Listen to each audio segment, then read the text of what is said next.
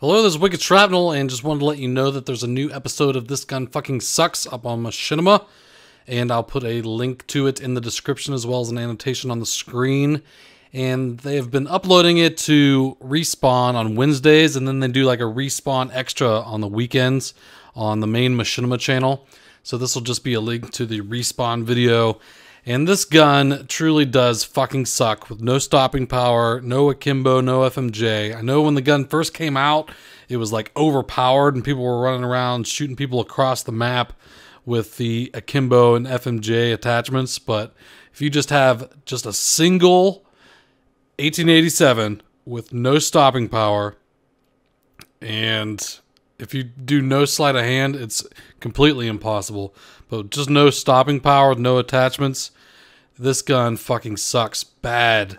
And before you say that this gun is good, you go try to win a free-for-all with it without stopping power, and then you come back to me and let me know how great it is.